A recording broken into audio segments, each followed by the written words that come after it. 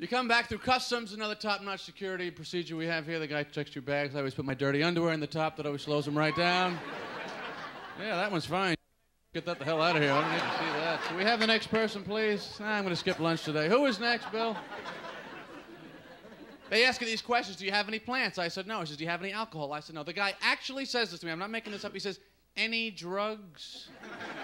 Is this an effective technique for these people? What are we on, the honor system now?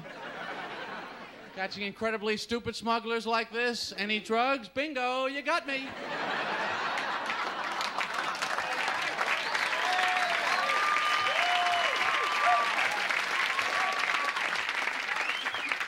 I don't know how you did it. I certainly wasn't prepared for that question.